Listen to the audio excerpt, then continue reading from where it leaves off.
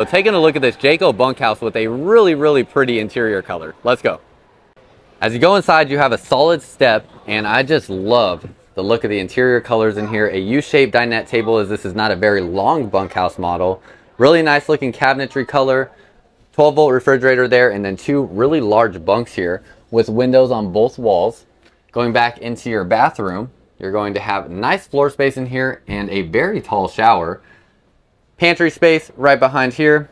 That will make into a bed. Spot to place a TV, and then you're going to have a north to south facing queen bed in the bedroom. Also, really have to appreciate, this might be the only thing with wooden framed out windows in this class of RV. You have a swing out griddle with your outdoor kitchen and lots of countertop space.